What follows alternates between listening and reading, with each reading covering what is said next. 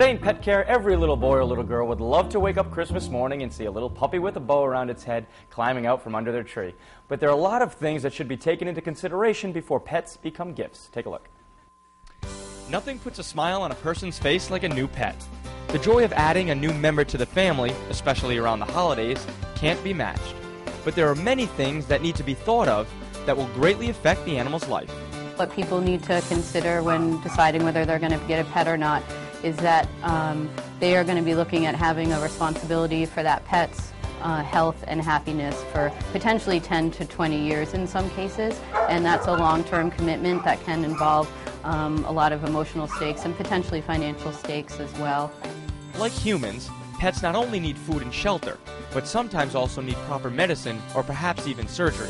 It's important to do your research ahead of time. If you're looking at specific breeds of dogs or cats, you can look at nationally recognized organizations such as the American Kennel Club websites. They also publish books with this information. One of the most important things you should know is the breed of your animal, which will inform you of health patterns.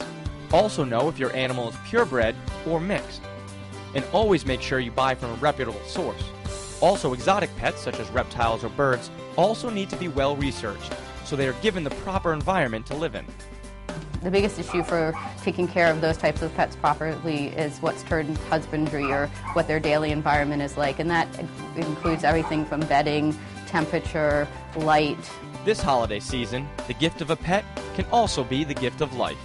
With only 20 to 25% of animals entering a shelter finding new homes, sometimes the best pets aren't bought, but adopted.